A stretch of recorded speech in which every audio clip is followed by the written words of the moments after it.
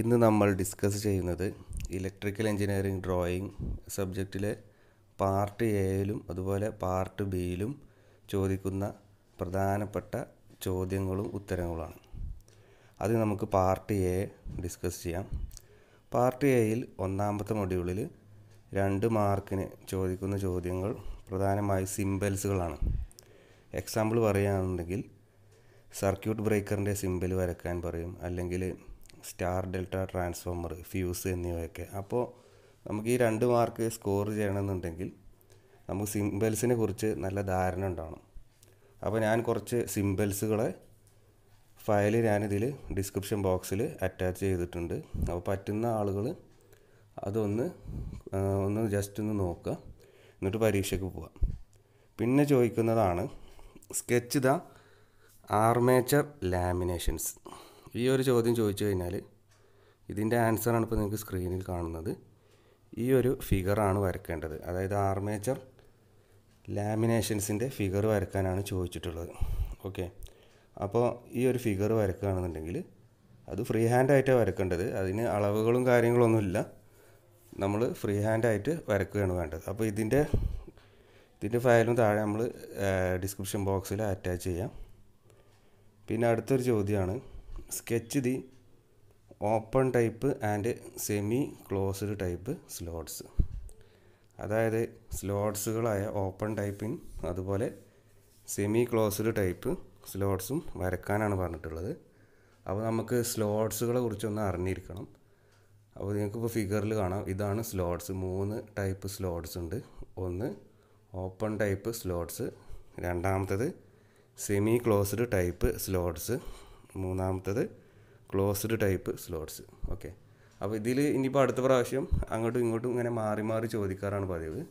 അപ്പോൾ ഈ 3 സ്ലോട്ട്സും നമ്മൾ പഠിച്ചിരുന്നാൽ ഇതിൽ ഈ 2 മാർക്ക് നമുക്ക് കിട്ടും. ഓക്കെ, പിന്നെ അടുത്തൊരു ചോദ്യമാണ് 4ാമത്തെ മൊഡ്യൂളിൽ ചോദിക്കുന്ന ഒരു ചോദ്യമാണ് നെയിം എനി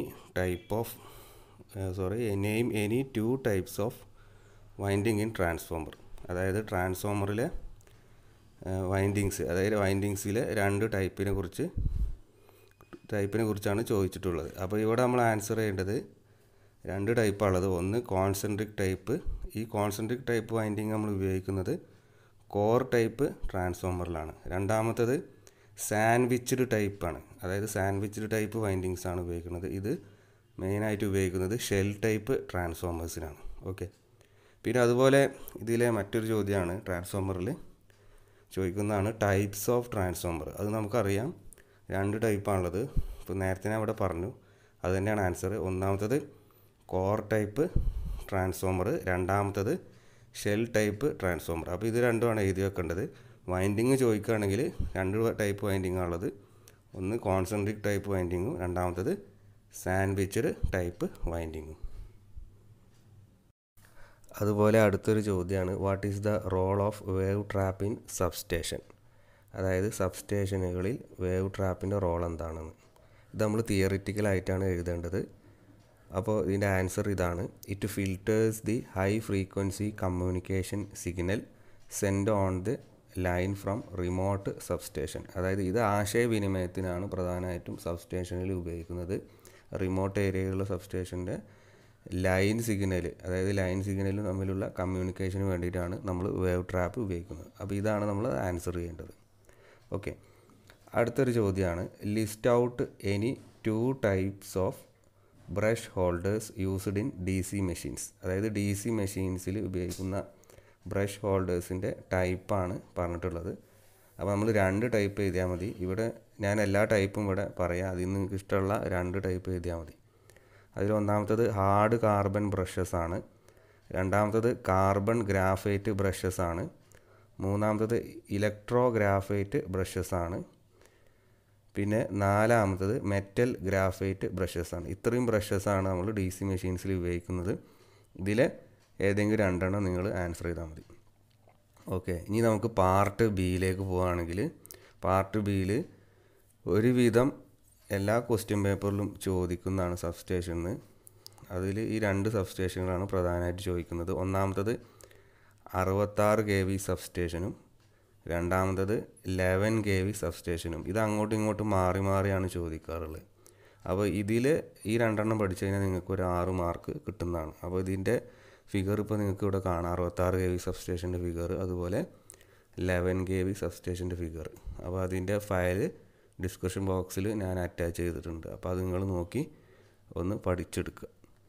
ഓക്കെ, അടുത്തതായി ചോദിച്ചിട്ടുള്ളത് 6 മാർക്കിനുള്ള ചോദ്യമാണ്. രണ്ടാമത്തെ മൊഡ്യൂളിൽ നിന്ന് half sectional elevation of DC machine, അതായത് ഒരു DC മെഷീൻ്റെ ഹാഫ് സെക്ഷണൽ എലിവേഷൻ വരക്കാനാണ് പറഞ്ഞിട്ടുള്ളത്. അപ്പോൾ നേരത്തെ നമ്മൾ 30 മാർക്കിന് ചോദിക്കുക പറഞ്ഞാൽ എൻഡ് വ്യൂ ആണെങ്കിൽ, ഇവിടെ പറഞ്ഞിട്ടുള്ളത് എലിവേഷനാണ് ചോദിച്ചിട്ടുള്ളത്, അത് ഹാഫ് സെക്ഷൻ എലിവേഷൻ. അപ്പോൾ അതിൻ്റെ ഫിഗർ, ഇതിൻ്റെ പ്രത്യേകത ഇതാണ്. അതായത് ഇവിടെ നമുക്ക് ഡയമെൻഷൻസോ കാര്യങ്ങളോ തന്നിട്ടില്ല, നമ്മൾ വെറുതെ ഫ്രീ ഹാൻഡായിട്ട് വരച്ചാൽ മതി. അപ്പോൾ ഇതൊന്ന് ബൈ ഹാർട്ട് ചെയ്തൊന്ന് വരച്ച് പഠിക്കുകയാണെങ്കിൽ നിങ്ങൾക്ക് ഇതിൽ 6 മാർക്ക് ഈസി ആയിട്ട് കിട്ടും.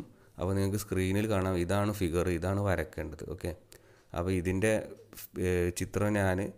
വരക്കേണ്ട ചിത്രം ഞാൻ അറ്റാച്ച് ചെയ്യുന്നുണ്ട്. അപ്പോൾ അത് നിങ്ങൾ നോക്കി പഠിക്കുക, എല്ലാം PDF ആയിട്ട് നിങ്ങൾക്ക് കിട്ടും. ഓക്കെ, അപ്പോൾ അതൊന്ന് നോക്കിയിട്ടൊന്ന് പഠിച്ച് ഒന്ന് ബൈ ഹാർട്ട് ചെയ്ത് പഠിക്കുക, വേറെ മാർഗ്ഗമൊന്നുമില്ല.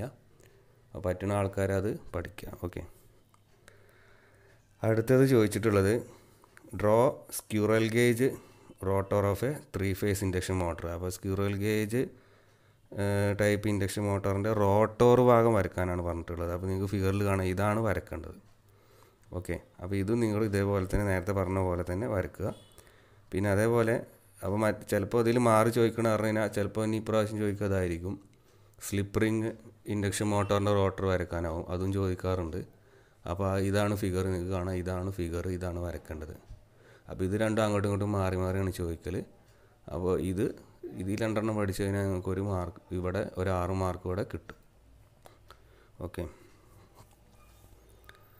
പിന്നെ നമുക്ക് ഏറ്റവും കൂടുതൽ ചോദിക്കുന്നൊരു ചോദ്യമാണ് ടൈപ്സ് ഓഫ് എർത്തിങ്.